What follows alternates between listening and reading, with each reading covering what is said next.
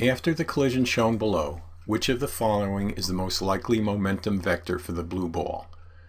Our initial condition just shows momentum in the x direction. That means we cannot have any momentum in the y direction after the collision.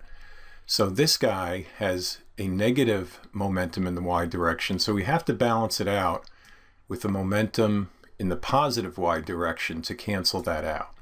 Okay, so what's going on in the x direction?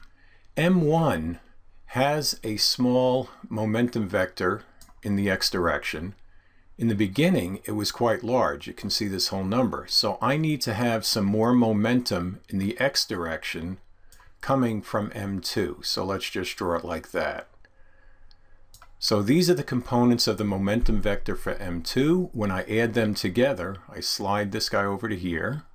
So let me draw a little dotted line here, put an arrow, connect it up.